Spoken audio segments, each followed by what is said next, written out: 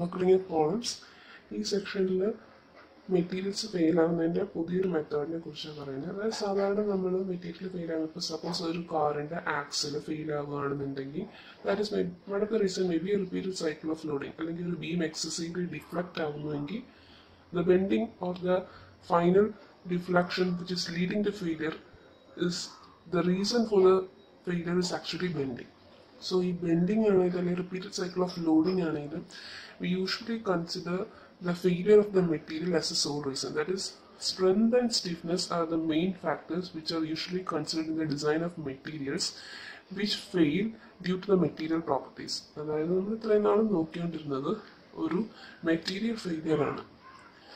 Additionally, there is also another way of failure or another type of failure which is called as buckling, which is a subject matter of this section. അതായത് for example നമ്മളിപ്പോൾ ഒരു concrete ക്യൂബിനെ compression testing മെഷീൻ്റെ രണ്ട് പ്ലേറ്റൻസിൻ്റെ ഇടയ്ക്ക് വെച്ച് compress ചെയ്യുമ്പോൾ it fails by crushing. അതിന് similar ആയിട്ട് ഒരു ഷോർട്ട് കോളത്തിൽ നമ്മൾ ഒരു ആക്സിലി കംപ്രസീവ് ആയിട്ടുള്ള ലോഡ് കൊടുക്കുമ്പോൾ it fails due to crushing. അതേസമയം നമ്മളൊരു അലൂമിനിയം ക്യാൻ എടുക്കുകയാണ്, സാധാരണ പെപ്സി അല്ലെങ്കിൽ കോളയുടെ ക്യാൻ എടുത്തിട്ട് അതിനകത്ത് നമ്മൾ ആക്സിലി കംപ്രസീവ് ആയിട്ടൊരു ലോഡ് കൊടുക്കുകയാണെന്നുണ്ടെങ്കിൽ അതിൻ്റെ side walls, thin cylindrical side walls bend ചെയ്യും. ബെൻഡ് ചെയ്ത് അത് ചളുങ്ങിയാണ് അത് കൊളാപ്സ് ആവുക. That is what is called as buckling.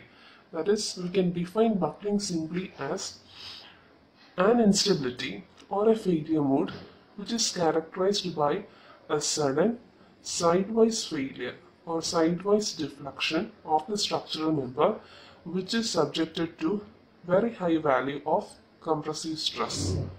അതായത് ആക്സിലി നല്ലൊരു ഹൈ വാല്യൂ കംപ്രസീവ് സ്ട്രെസ് കൊടുക്കുമ്പോൾ സഡൻ ആയിട്ട് സൈഡ് വൈസ് ഡിഫ്ലക്ഷൻ ഉണ്ടായി ഫെയിൽ ആവുകയാണെങ്കിൽ അതിനെ നമ്മൾ ബക്ലിംഗ് എന്ന് വിളിക്കും. Where the compressive stress at that point of failure, fail ചെയ്യുന്ന സമയത്ത്, അതായത് ബക്ലിംഗ് വഴി ഫെയിൽ ചെയ്യുന്ന സമയത്തുള്ള കംപ്രസീവ് സ്ട്രെസ് എന്ന് പറയുന്നത് ആ മെറ്റീരിയലിന് എടുക്കാൻ പറ്റുന്ന അൾട്ടിമേറ്റ് കംപ്രസീവ് സ്ട്രെസ്സിനേക്കാൾ ചെറുതായിരിക്കും. അതായത് നമ്മളിപ്പോൾ കോൺക്രീറ്റ് ക്രഷ് ചെയ്താൽ ഫെയിൽ ചെയ്യുന്നതെന്ന് പറഞ്ഞു, ചെറിയ ഷോർട്ട് കോളംസും ക്രഷ് ചെയ്താണ് ഫെയിൽ ചെയ്യുന്നതെന്ന് പറഞ്ഞു.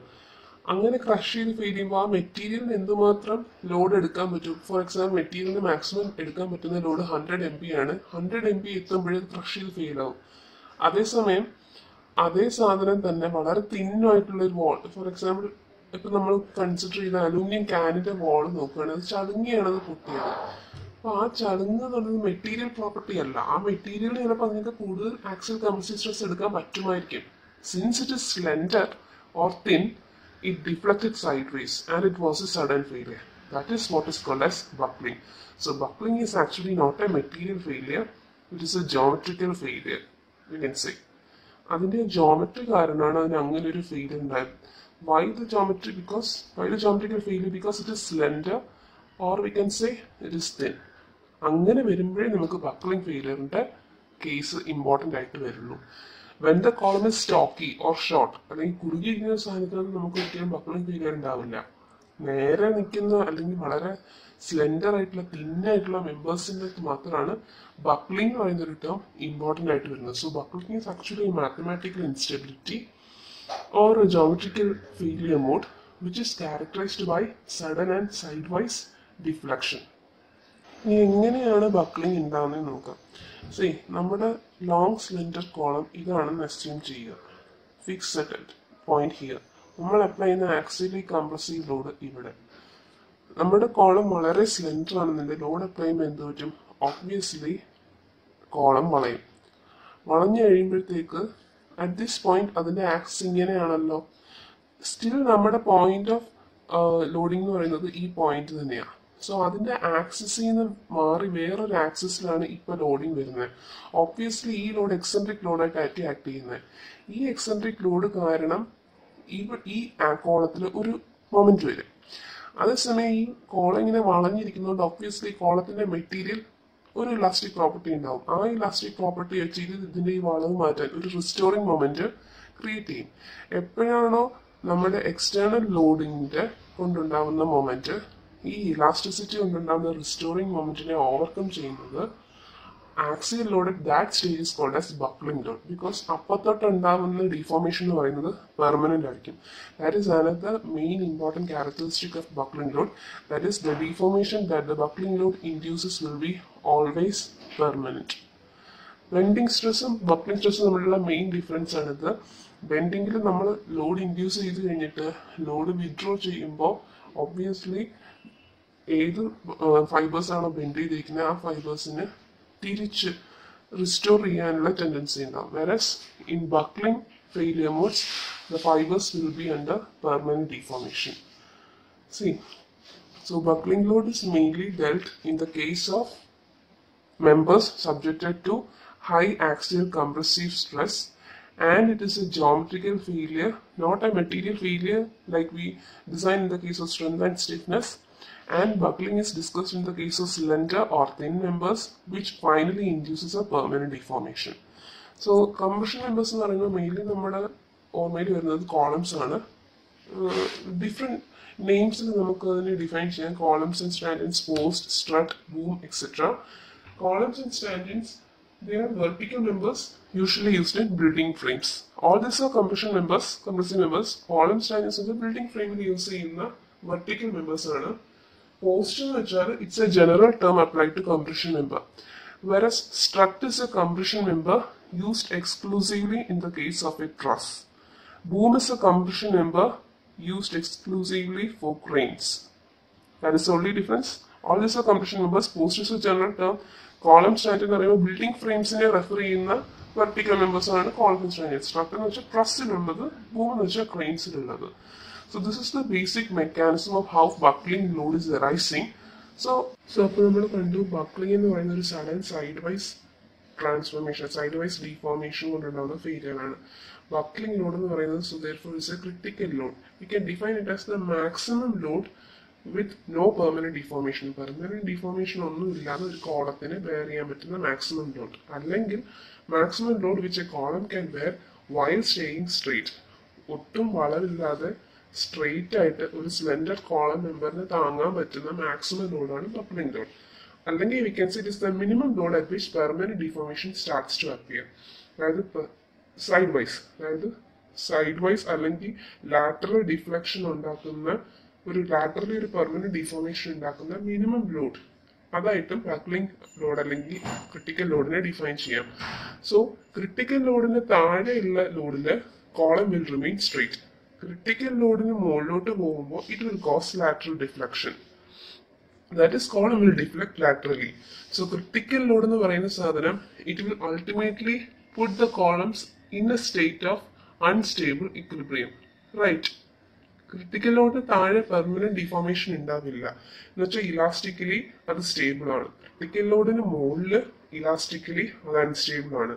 സോ ക്രിട്ടിക്കൽ ലോഡ് എന്ന് വെച്ചാൽ ഒരു കോളത്തിനെ unstable ഇക്വിലിബ്രിയത്തിലോട്ട് തള്ളിവിടും. So the load beyond the critical which causes the column to fail by buckling can be called as deformable load, or the load which is causing the column to failure by permanent deformation laterally can be defined as buckling load. So buckling load elastic instability ഉണ്ടാക്കും, അല്ലെങ്കിൽ ആ കോളത്തിനെ unstable ഇക്വിലിബ്രിയത്തിലോട്ട് push ചെയ്യുമെന്ന് നമുക്ക് മനസ്സിലായി. So now we have to define what is elastic instability, or how we can define the criterion of stability in the case of buckling. So buckling ഒരു elastic instability ആണ് പറഞ്ഞു. So elastic instability define ചെയ്യാൻ വേണ്ടിയിട്ട് നമ്മൾ ഉപയോഗിക്കുന്ന 3 അനലോഗീസ് ആണ് ഈ 3 ഫിഗേഴ്സിലുള്ളത്. ഈ 3 ഫിഗറിൽ ഫസ്റ്റ് ഫിഗർ, അതായത് നേച്ചർ ഓഫ് ബക്ലിംഗ് ഡിഫൈൻ ചെയ്യാനുള്ള ഫസ്റ്റ് ഫിഗറിൽ ഞാൻ ബോളിനെ ഒരു കേർവ്ഡ് കണ്ടെയ്നറിൽ വെച്ചേക്കുക. Let it be A trough. So ഈ കേർവ്ഡ് കണ്ടെയ്നറിലുള്ള ബോളിന് ഞാൻ സ്ലൈറ്റ് ആയിട്ടൊരു ഡിസ്റ്റൻസ് കൊടുക്കും. ഒബ്വിയസ്ലി ഇത് മുകളിലോട്ട് ഡിഫ്ലക്ട് ചെയ്യും. ഞാൻ എപ്പോഴാണോ ആ ഫോഴ്സ് റിമൂവ് ചെയ്യുന്നത് അപ്പോൾ ഈ ബോളിന്റെ ഗ്രാവിറ്റി കാരണം ഇത് താഴോട്ട് തിരിച്ചു വരും. അതേപോലെ തന്നെ ഞാൻ കോളത്തിൽ കൊടുക്കുന്ന ലോഡ് ബക്ലിംഗ് ലോഡിനേക്കാൾ ചെറിയൊരു ലോഡ് ആണെങ്കിൽ കോളത്തിൽ ഒബ്വിയസ്ലി ഡിഫോർമേഷൻ ഉണ്ടാവും. എപ്പോഴാണോ ഞാൻ ആ ലോഡ് റിമൂവ് ചെയ്യുന്നത് അപ്പോൾ കോളത്തിന്റെ മെറ്റീരിയലിന്റെ ഇലാസ്റ്റിക് റിസ്റ്റോറിംഗ് ഫോഴ്സ് കാരണം ആ ഡിഫോർമേഷൻ മാറി അത് ഒറിജിനൽ സ്റ്റേറ്റിലോട്ട് വരും. This condition is called as stable equilibrium. അതായത് എങ്ങനെയാണോ ഈ ഒരു കർവ്ഡ് കണ്ടെയ്നറിലെ ബോളിന് അതിന്റെ വെയിറ്റ് കാരണം അത് പ്രീവിയസ് ഒറിജിനൽ പൊസിഷനിലോട്ട് റിസ്റ്റോർ ചെയ്ത് വരുന്നത്, അതുപോലെ ബക്ലിംഗ് ലോഡിന് താഴെ ഉണ്ടാവുന്ന ഒരു ഡിഫോർമേഷൻ ആ കോളത്തിന്റെ മെറ്റീരിയൽ ഇലാസ്റ്റിസിറ്റി കാരണം റീഗെയിൻ ചെയ്ത് ഒറിജിനൽ സ്റ്റേറ്റിലേക്ക് തിരിച്ചു വരും. That is called as stable equilibrium. That is a safe condition. Okay. The next one is we are still increasing the load. Load increase ചെയ്ത് ബക്ലിംഗ് ലോഡിന് ഈക്വലന്റ് ആക്കി. That is, increased value of load is finally equivalent to critical value of buckling load. So, ഈ സമയത്ത് use ചെയ്യുന്ന analogy ball on the floor. അതായത് ഒരു ഫ്ലോറിൽ ഞാനൊരു ബോൾ വെച്ചു, ആ ബോളിൽ ഞാൻ സ്ലൈറ്റ് ഡിസ്റ്റർബൻസ് കൊടുത്തു. സോ ബോൾ ഉരുണ്ട് പുതിയ പൊസിഷനിലോട്ട് വരും. പുതിയ പൊസിഷനിൽ പിന്നെ അത് ഉരുളില്ല, അതായത് പിന്നെ അത് മാറില്ല. പുതിയ പൊസിഷനിൽ അത് സ്റ്റേബിൾ ആണ്. ഇനി പഴയ പൊസിഷനിലോട്ട് അത് മാറുകയില്ല. അതുപോലെ തന്നെ കോളത്തിൽ ഞാനൊരു ലോഡ് കൊടുക്കുമ്പോൾ ആ കോളം ഡിഫോം ചെയ്യും. ബക്ലിംഗ് ലോഡിന് ഇക്വലന്റ് ആണ് ആ ഞാൻ ഇൻസേർട്ട് ചെയ്യുന്ന ലോഡ് എന്നുണ്ടെങ്കിൽ ആ ഡിഫോർമേഷൻ അങ്ങനെ തന്നെ മെയിൻറ്റെയിൻ ചെയ്യും. അതിന്റെ ഇലാസ്റ്റിക് റിസ്റ്റോറിംഗ് ഫോഴ്സ് പിന്നെയും ഡിഫോർമേഷൻ ഉണ്ടാവാതിരിക്കാൻ ഹെൽപ്പ് ചെയ്യുന്നേ ഉള്ളൂ. അതിനെ പഴയ ഒറിജിനൽ സ്റ്റേറ്റിലോട്ട് മാറ്റില്ല. That is, when the lateral force is applied and removed, the column will remain in the slightly deflected position. Elastic restoring force of the column at this point is not sufficient to return the column to its original position, but it is sufficient to prevent excessive deflection. So, at this point, the column can be in equilibrium. This action is called as, or this state of equilibrium is called as neutral or precarious equilibrium. And the next state is important to us, where the column is subjected to an axial force which is greater than buckling load.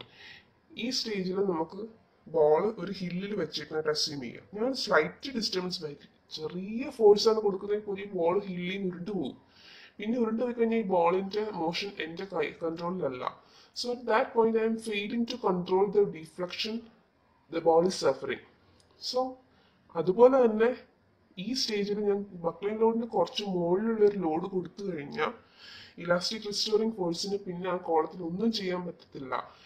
Even slight, ഇപ്പൊ P B is equal to 1 kN ആണ്, ഞാൻ 1.01 kN apply ചെയ്താലും slight deformation ഉണ്ടാവുള്ളൂ.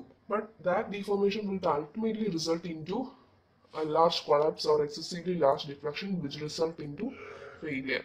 This is called as an unstable equilibrium. So mainly there are three stages or three analogies: ball on the curved container trough corresponding to stable equilibrium, ball on the floor corresponding to neutral equilibrium, and ball on the hill corresponding to unstable equilibrium.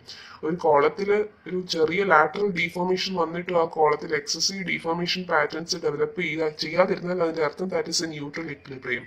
പിന്നെയും ആ കോളത്തിൽ slightly increase in axial load ഉണ്ടായി കഴിഞ്ഞാൽ the column will be ultimately bursting out. So buckling is actually a sudden failure which is preceded by a slight deformation warning. Neutral ഇക്വിലിബ്രിയത്തിലായിരുന്നു അത്, പെട്ടെന്ന് ഒരു ചെറിയ load increase വന്നപ്പോഴത്തേക്ക് അതിന് ഇലാസ്റ്റിക് റിസ്റ്റോറിംഗ് ഫോഴ്സിന് പിന്നെ അതിനെ പിടിച്ചു നിർത്താൻ പറ്റാതായി. It will result into failure. So buckling can be defined as the sudden or large deformation of the structure due to a slight increase of an existing load under which the structure had exhibited previously a little deformation. So, finding this buckling load is under our concern. For finding the critical load or buckling load or the minimum axial compressive load for which a column will experience lateral deflection, Euler has suggested a method